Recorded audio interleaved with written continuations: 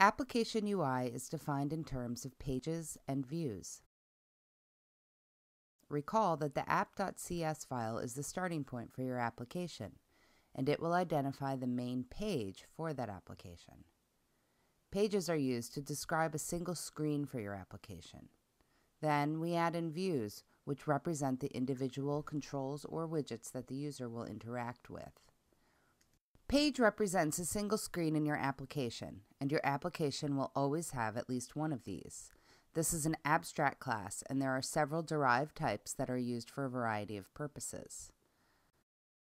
One of the main page types you will use is the content page class, which is used to hold a single piece of content assigned through a property named content. Most apps will subclass content page for each screen they create, and this is actually the default page added into your app. Next, we have master detail page. This has two properties, master and detail, which are assigned to pages, typically content page objects.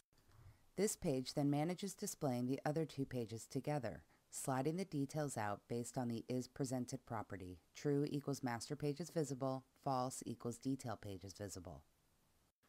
On a tablet device with more screen real estate, the system will allow both master and detail pages to be displayed at the same time.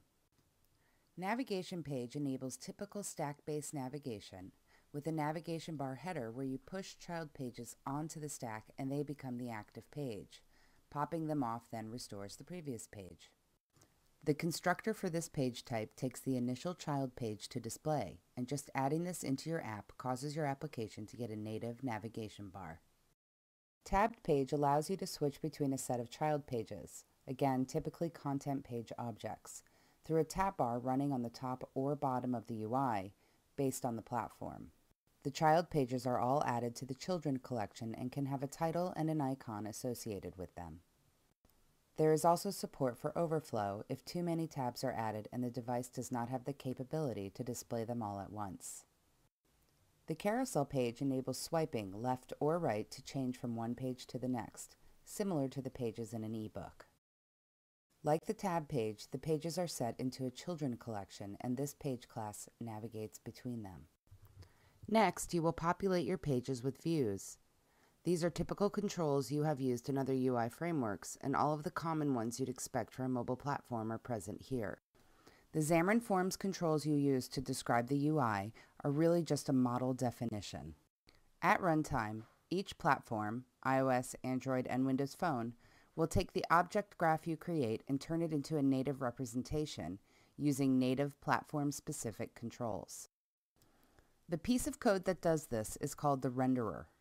Each control you use in Xamarin.Forms, including custom ones you might build yourself, must have a platform renderer registered for it, which will create the appropriate visualization based on the properties set on the control. For example, if we create a Xamarin.Forms button and set the text property to Click Me, then on Android, the Android platform renderer will take that definition and create an Android widget button in response. On iOS, the iOS platform renderer will take that definition and turn it into a UI button. And on Windows Phone, the WP8 renderer will create a System Windows button. The important thing here is that you define the UI in a shared fashion once, but you get a native UI on each platform that looks and feels natural to that platform.